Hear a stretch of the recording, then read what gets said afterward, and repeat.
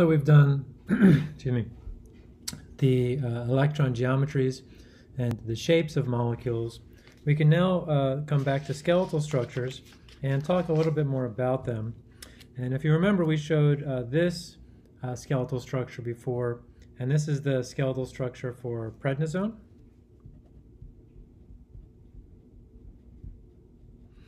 And we can start to interpret more about this Lewis structure, or sorry, the skeletal structure. So first off, we're getting more and more used to seeing the oxygens. Now we've got some double bonds. We're now been exposed to the fact that this is an out wedge.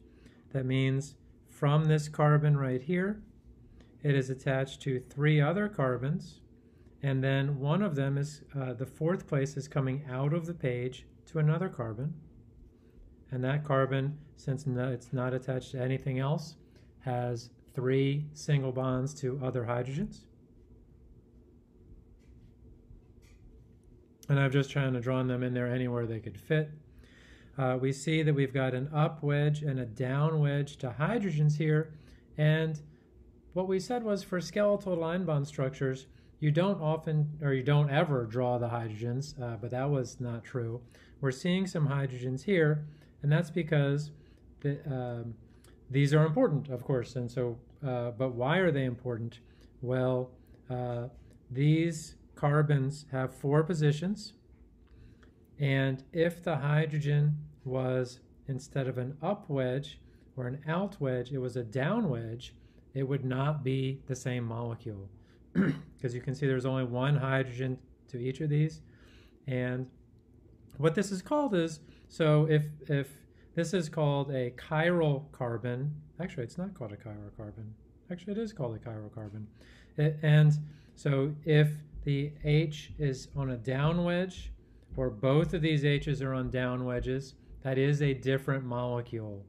And the details of that are beyond the scope of this class. What is within the scope is that we can look at some of these carbons and tell whether or not they're tetrahedral, trigonal planar, or other electron geometries.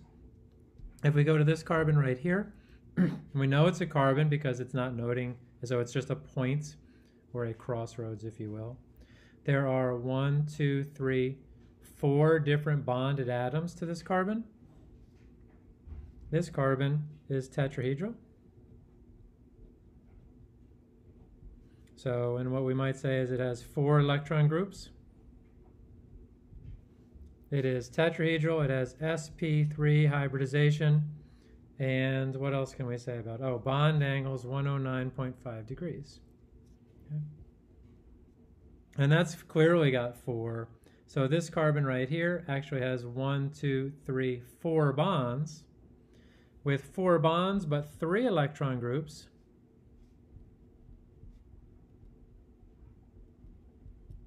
we know that this carbon right here is going to be trigonal planar, sp2 hybridization, bond angle 120 degrees.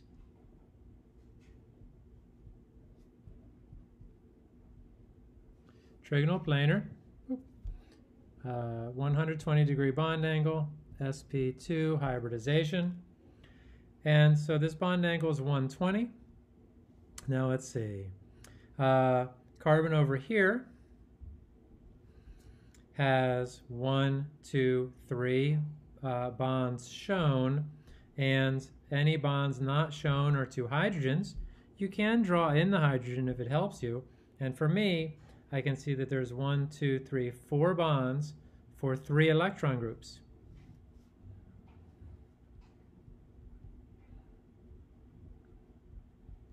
So this carbon right here, also trigonal planar, 120 degrees, sp2 hybridized.